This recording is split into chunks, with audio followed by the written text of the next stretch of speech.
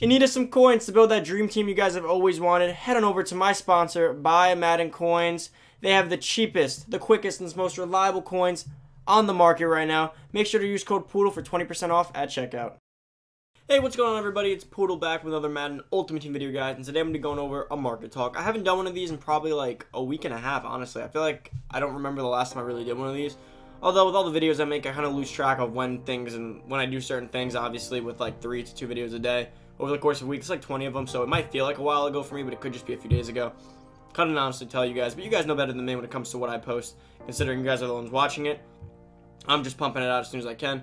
But guys, today I'm going to be coming with you guys with the Series 2 update, what to do and what to expect. I'll be dropping that probably around 3:30 Eastern time, around that time, so you guys can get up to date with that, because I believe it does come out tomorrow, so you guys want to be doing exactly what I'm saying in that video. At least try to take my advice, or at least base an opinion off of it. But for now, we got the market talk, got heavyweight to 10:30, and then we got the Series 2 update video. So that's my schedule for today, so stay tuned for all that. Make sure to go down below, hit the subscribe button, boys. We hit 8K. Thank you guys so much for all the support. I couldn't thank you guys enough for all that. Make sure to go turn on that noti bell to get notified for that Series 2 update video later. And make sure to go like the video, guys. Let's get this video to 150 likes. Now let's get into this. So, you guys know how I like to run this video over on the auction block. Let's go one by one. Now, I don't know if now's the time to buy. I'll go over that all in this video. I kind of have some decent advice for you guys for at least later in the week when certain things come out. So the 80s are at about 12K. They're stagnant. They haven't moved too much. Maybe the team of the weeks, if you filter them out, will probably be a little bit cheaper potentially because they just came out. Now the 81s are going for 14K. So the 81s are a little bit elevated right now. Obviously, if you filter them, I understand you guys like to comment that. I know if you filter, but this is just like the base what most people see.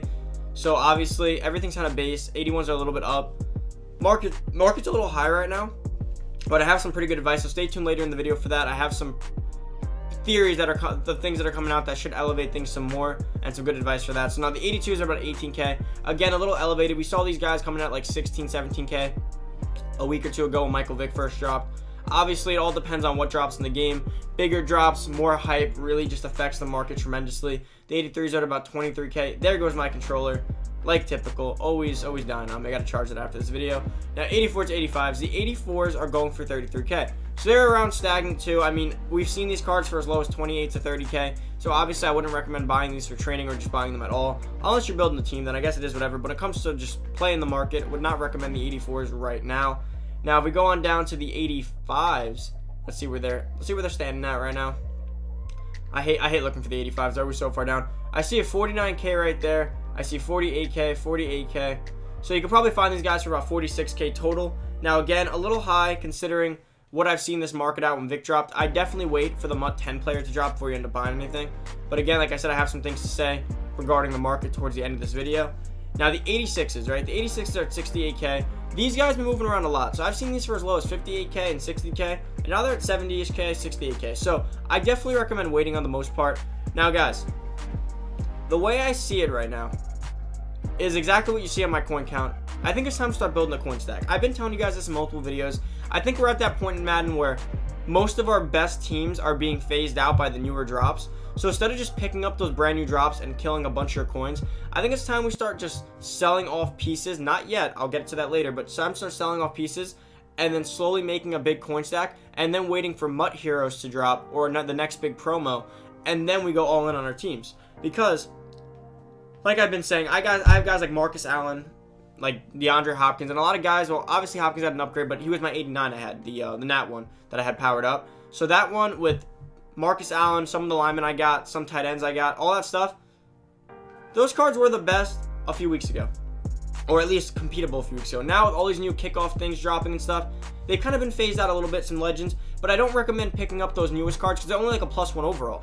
I like to, when I revamp my team, I like to revamp a few overalls higher. I don't like to just revamp every overall, because if you revamp every overall, you're going to be losing a lot of coins in reduction, a lot of coins in value drops. I highly recommend you just wait until the next big drop and you take advantage of that. So I want to build my coin stack now, and then I want to wait until the next big drops, which I'll tell you guys what that will be. Now coming over to the 87 overalls, let's see, they're typically going for around like 80K. Oh, they're actually kind of up right now if it looks right.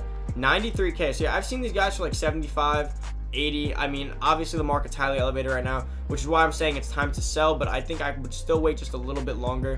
Let's see, we got the 88 overalls going for 129K. We've seen these guys for 99K. I'm telling you, I've seen these flashbacks for, I've shown it in videos. They're crazy elevated right now, guys. I don't know if I'd recommend buying anything right now, which is like, oh, 118 right there. But again, that's not even a snipe because I've seen these way lower than that. Now, these 89s I've seen for, yeah, 166. I've seen them for even 145 at a point. Obviously, I'd be waiting on all of these.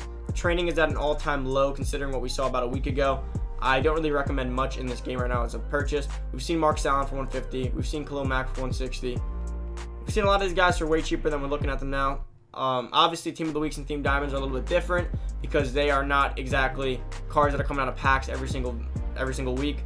So they will not be exactly changed in price the way you'd think. Same with Much Superstars. The ship's kind of sailed on them as cards that come consistently out in the game. So you won't be seeing their prices change too much with specific drops in this game. Now, as we go over to the 90s, guys, the 90s are looking like they're going for about, let's see, 240K. So the 90s, typically, the lowest ones always stayed about 240K. Now, Jerry Rice specifically is probably the lowest because Terrell Owens just recently came out, which was a really awesome card, so probably killed Jerry Rice's value a little bit. But guys, some of the advice I had to say before that I was hinting at is that this week we do have double solo battles rewards. So what that means is that we're going to be getting like 200 to 400K depending on what rank you place, if you place at least high enough. 200 to 400K worth of coins just for playing solo battles. And if you guys remember anything from what happened last year they did a double solo battles week. When they did that, the market skyrocketed up because just like anything in life, right? If there's 10 iPhones, and there's 20 people in the room, and no one has $1,000 for the iPhone. The iPhone's price will probably start coming down because people can't afford it. But if everyone has $400,000 and they're all rich, everyone's fighting for those iPhones, so the prices go up. So same thing with cards. There's a few Jerry Rice here, whatever, but when everyone gets their 400, 300, 200K, whatever, people are going to have a lot of extra coins. They're going to be like, I want to go buy a cool car with that. So they're going to go buy these Rices. They're probably going to clear all these lanes. Before you know it, these 90s are probably going for like 290 flat.